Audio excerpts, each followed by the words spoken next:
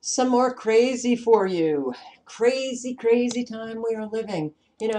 There are so many people who are hypocrites. It is phenomenal. Major papers urge Trump to kill Syrians, risk World War III to stop their animal, Assad, from killing his own citizens. That murderous dictator, just like they claimed Gaddafi was. Oh, wow.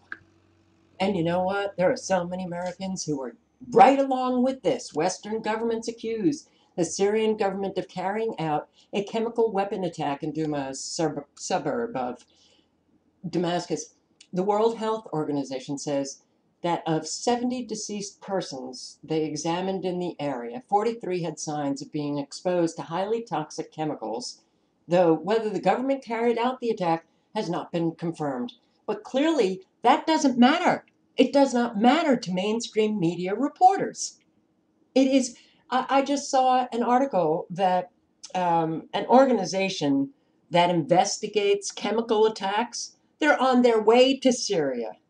I also posted a video, and doctors in Duma are saying, hey, we haven't seen any patients with any symptoms that come close to a chemical attack. All right. Well, we know lying is the way of the world. Lie. You have an agenda? Lie.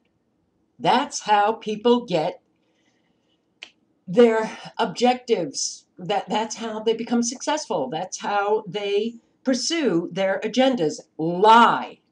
I'm so sick of it. So unbelievably sick of it. But read this article. It is really amazing to see how many people are publishing in mainstream media, the New York Times, Washington Post, national interest. What are they calling for? Yeah, saying that Trump should follow through on his tough talk is a way of saying that he should carry out his threats against Syria and its allies. In the bizarro world, where the paper evidently operates, it's not dropping bombs that is dangerous, even though the bombs are presumably unsafe for the Syrians beneath them. What the hell have we become here? We've always been just these. Is it because people are bored and they just need that kind of excitement? As long as the bombs are not hurting them, they call for bombing other countries. Do you get that? Okay, we've got this is the narrative. There's a humanitarian crisis in Syria. Their crazy animal murderous dictator is killing his own Syrians. So we've got to go in and save those Syrians by bombing Syria. Really? Ron Paul came out and said, it is utterly ridiculous to think that Assad, and he has said that with every chemical attack. You can't quote me on that, but I remember him coming out, the last chemical attack. It was like, come on. And come on, Americans. Jesus. It's so obvious now. It is so obvious. And most Americans just walk around believing horseshit over and over and over again. And if it wasn't dangerous, if it wasn't hurting people, if so many people around the world did not have to suffer the consequences of our evil, I wouldn't be upset. But it is very upsetting. So this editorial in the New York Times opened by saying that the world had, quote unquote, grown numb to the slaughter of civilians in Syria until it saw pictures from Douma. The cognitive dissonance is astounding. The paper notes the emotional potency of pictures of dead and wounded Syrians while saying that the U.S. should ratchet up the war in Syria, a move that is guaranteed, as we know from the results of U.S. attacks on Iraq. Libya, and Syria itself to produce victims who are just as dead and injured as the ones in the photos described. You know, Trump says we're getting out of Syria, and that's when Assad decides to launch another chemical attack. The timing of what is taking place here, I believe that they do these things because they want to highlight how unbelievably stupid are Americans. And they're laughing at Americans for believing the crap that they tell them. Why would Assad launch another chemical weapons attack on his own civilians when Trump has said we're getting out of Syria? That would bring us more. Do we really think that Assad is just an idiot? No, I don't. Hey, Western educated is Assad, a doctor. Oh, yeah, the response must be military. The Guardian. Article by Simon Tisdall, who is a known journalist, and he's a warmongering idiot. The article suffers from the same affliction. He demands Western military action and explains that this is that guy. Look at this guy. And we have the audacity, the incomprehensible gall to claim that somebody else is evil. Yeah, sorry for the car outside, but he demands Western military action and explains that this recommendation means destroying Assad's combat planes, bombers, helicopters, and ground facilities from the air. It means challenging Assad's and Russia's control of Syrian airspace. It means taking out Iranian military bases and batteries in Syria if they are used to prosecute the war. And it means keeping up the pressure when they push back, which they will, until Putin and his Damascene partners, Jesus. You know, guys, I'm sorry. These motorcycles that you fix to make them sound really loud, what is the purpose of that? Why? You know, I really, it's astounding to see how many inconsiderate people there are. They don't give a shit about how loud it is and offensive it is.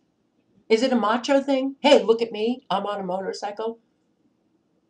They can't be quiet. And I know that they do that purposely. But I don't know what the hell is going on in this parking lot because between the cars and the motorcycles, wow. There's a Mustang here that they've ramped up, and it's, according to management, there's nothing that they can do. If it's legal, there's nothing that they can do. They turn their cars or motorcycles on. And now I have a neighbor who just moved in. And there's a kid who just runs back and forth, making an awful lot of noise. How is it that that woman is just sitting in there with this kid making an awful lot of noise and nothing? She doesn't realize that she's living in between two other people? Well, that's our world. It's remarkable. I don't get it. It's so easy to be considerate of other people. But this reporter, yeah, it means keeping up the pressure when they push back, which they will, until Putin and his Damascene partner in war crimes. War crimes. We commit war crimes all the time. The UK, the US, all the time. Nobody gets prosecuted for it. And citizens in our respective countries know that our leaders are committing war crimes, our militaries are committing war crimes, and we just go on. And we claim the other countries are committing war crimes. Even if one accepts that the U.S. has the right to do such things, which it doesn't, such actions cannot be undertaken without killing the very civilians that Tisdall claims he wants to save. The destroying and taking out he mentions happens through bombing. In Afghanistan, to take one of many possible comparisons, American bombing killed 1,000 to 1,300 civilians in the first 3 months alone. And that war will turn 17 in October. 17 years in October. And Tisdall asks, can we no longer distinguish between right and wrong? Clearly not, Tisdall. Is it right for us to kill thousands of Syrians and provoke the governments of Syria, Russia, and Iran? No. But we've lost the ability to resolve things through talking. We don't resolve. We don't, it's like, this is the way. This is how Americans rock and roll. You don't resolve. You dominate. And if you don't get your way, you kill.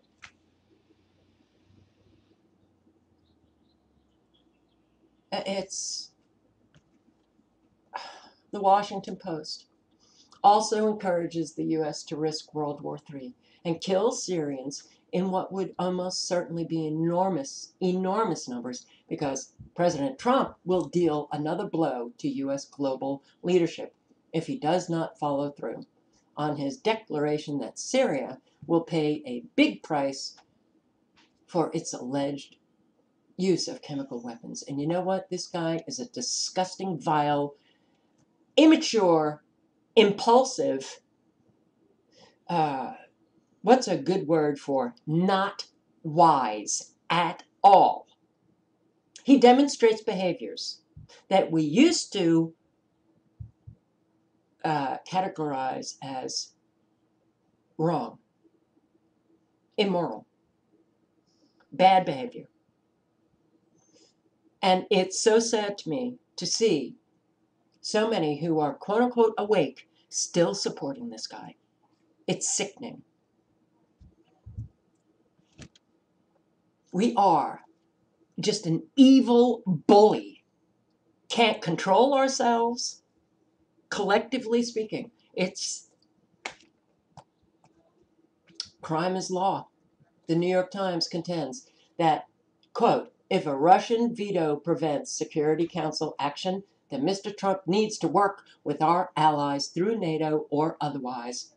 Yeah, international law doesn't matter at all to us. We violate it all of the time.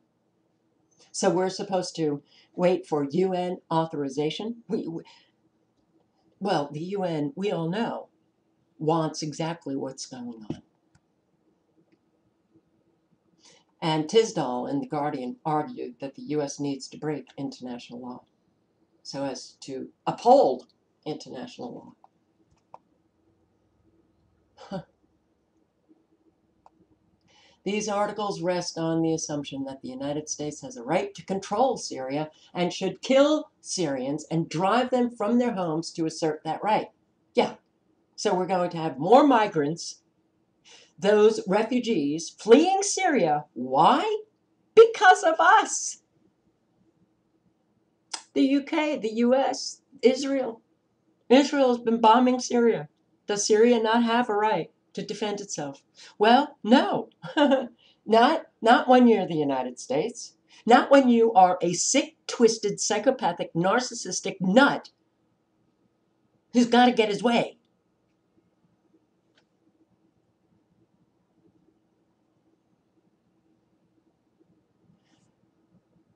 How could you not be upset about what's going on?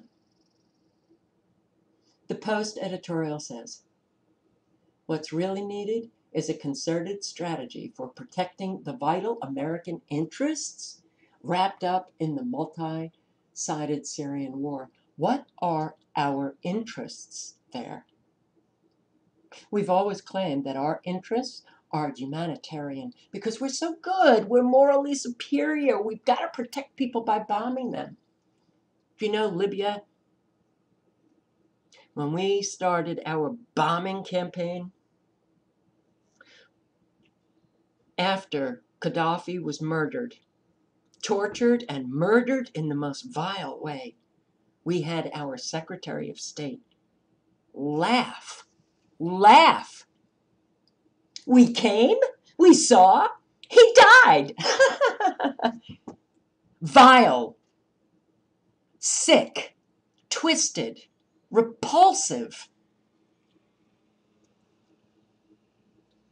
And people still put this woman on a pedestal. There's something so grossly wrong here in our country. And I will maintain and say, until I'm no longer the American, the individual needs to change. They need to look at themselves. They need to ask themselves how they could possibly support and even put on a pedestal people who have demonstrated the worst kind of behaviors, who have created so much suffering. How could they possibly support these people? And how is it possible that we have not run these people out of office? Well, that comes from the majority of the American people still refusing to become responsible adults, deal with what is happening, deal with reality. They prefer to live in this Disneyland delusion, accepting lie after lie. And that behavior is repulsive as well. The Post thinks the only acceptable outcome to the war is the overthrow of the Syrian government. Oh, but we're not about regime change. Oh my God. An escalation of America's war on Syria will almost certainly mean that Syria's wars will continue. So they argue that an escalation of war in Syria by the US and Israel and the UK, France, will put a stop to the wars in Syria. The Syrian government and its partners from Iran, Russia, Iraq, Hezbollah can be expected to fight back against the US efforts to dominate the country. This is about stealing the country's resources. This is about bringing Syria to its knees for the Rothschilds. Syria does not have a Rothschild central bank.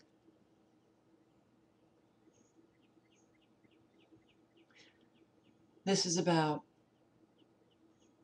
our sick, unbelievably immature, disgusting need to dominate everyone.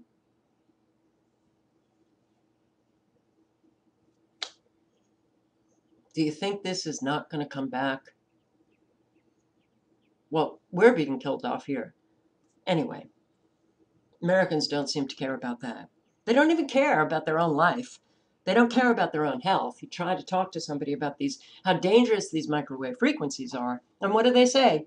Oh, really? You're crazy. Or a few might say, hey, I'll look into it. And they don't.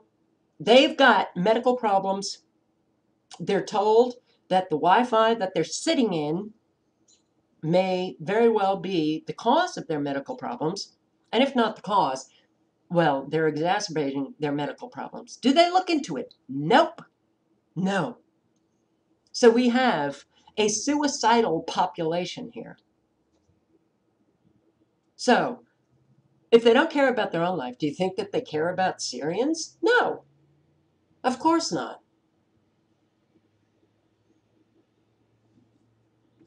It will be just like Libya. If we go in, start bombing, and take it over. And Libya almost immediately after our takeover of Libya to get rid of that murderous dictator. That was a humanitarian effort on the U.S. part. Yeah, we've got to save those Libyans from Gaddafi, and so we bombed the country. We're such a joke. We are such an amazing joke. Well, that country has fallen into utter chaos, and it's now a country that has been taken over by human smuggling rings.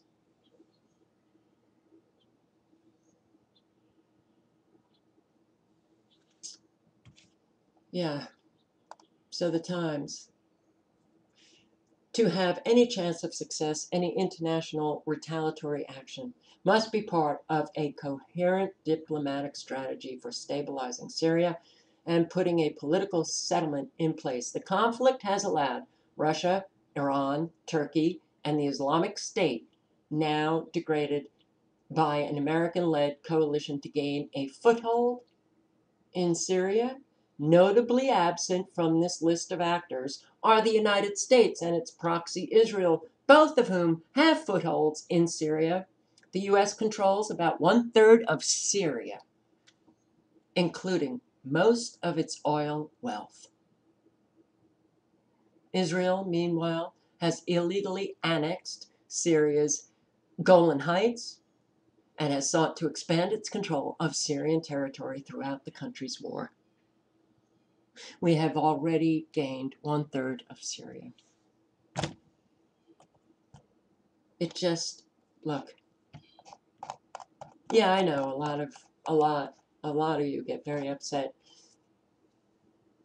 because I'm upset, and I let you hear it. And I can't, look,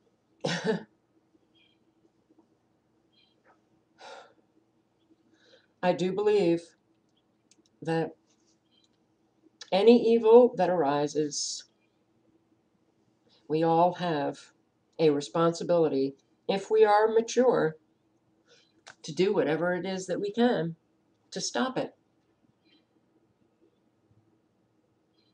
And it gets very upsetting to see that for my 59 years, evil has just grown and grown and spread. And now it's become just accepted. Accepted in a way that is really twisted, because most people, they just rationalize away their role in this evil, rationalize away the responsibility of every adult to destroy evil and bring about good. And they will do it in the craziest of ways. And I'm sick of it. I'm really sick of it. And I will tell you that those who are still comfortable and haven't really experienced the consequences of this kind of evil, then maybe you just don't get it. You can go on living your life, and it's absolutely fine. But when you really get it, and when you experience it, and then you get how many people are experiencing it, that number increasing on a daily basis, yeah. I don't understand the point to life at all if this is what it amounts to. On a daily basis, we just watch all of this evil destroy more and more people, more and more life. Just watch it and not be outraged by it. That to me sounds like Well, that life has become meaningless. And it's very hard to live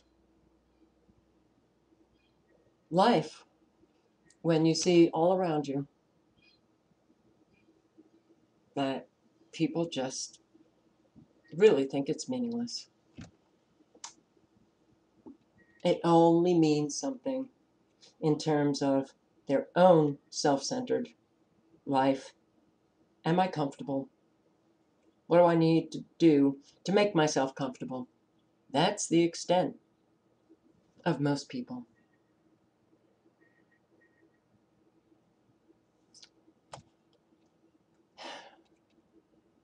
Well, whether we go, it's interesting that Trump sent off those warships immediately.